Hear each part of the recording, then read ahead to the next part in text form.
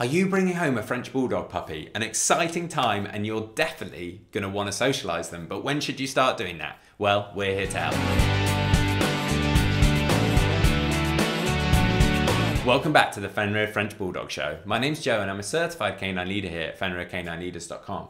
We are dedicated to helping you learn everything you could possibly want to know about the French Bulldog and then how to become a high-level canine leader so you can raise your very own. So if you're new here, don't forget to subscribe and turn on that notification bell so you never miss a future upload. If you're bringing home a French Bulldog puppy, something you need to add to your list is socializing them. But when should you start doing that? Well, today we're going to be tuning into a webinar that the canine behaviorist and founder of FenrirCanineLeaders.com, Will, has recorded all about when you should start socializing your puppy. So guys, let's not waste any time and dive straight into this webinar, as this is one of possibly the most asked question I get in relation to people just bringing their puppies home. And that is when they should start to socialize their puppy. So let's dive into it, because there's an easy answer and then that answer has to be unraveled a little bit. And the easy answer is from the very second that you bring your puppy home. Now, the easy comeback to that answer is, but everything I read online and potentially even my vet says that I have to wait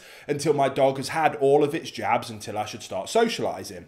Now, this is where worlds collide a little bit. Now, I obviously come at this conversation and this topic from my role as a canine behaviorist. I work with cases day to day with anything from separation anxiety through to extreme aggression cases with dogs that have killed other dogs or mauled people.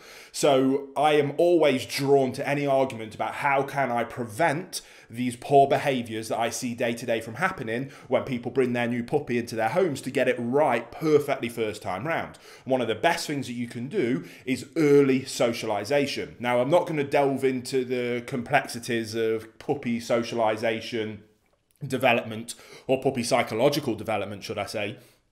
But what I will say is very simply, between 8 to 12 weeks of age in a puppy's psychological development is one of the most crucial stages for socialization of that puppy. Now, when it comes to vaccinations in particular, most of them suggest that you shouldn't be taking your dog out until post 12 weeks, and that window is gone. And when that window closes, you don't get that window back. So when I say that you should be socializing your puppy from day one, I absolutely mean that. However, you should absolutely be taking necessary precautions. Now, even people like the American Kennel Club and I forget the exact term, but it's the American Association for Veterinary something or other, are starting to now positively advocate for socializing puppies before they've completed their vaccination process, providing you're putting in common sense precautions to ensure that you're keeping your puppy safe. And I fall in a very similar position to that standpoint when we're talking about socializing your puppy. I absolutely think that you should do as much socialization as is physically possible whilst ensuring that your puppy is safe. Now, can we control absolutely every variable? No, we can't do that in life. Otherwise, we might need to wrap ourselves up in a bubble room and never leave. You might go out and unfortunately get run over by a bus. Yes, your dog might go over and pick up a nasty disease. Now, what we can do, like not walking out into road in front of traffic without looking, that's a good common sense precaution. Use the same common sense theories and principles when taking your puppies out to socialize them. Hey guys, a really quick message, and I just wanted to let you know, because we get a lot of questions about you wanting to see more videos of me and the team training dogs, real life sessions, our consultation work, puppy training through to behavior modification.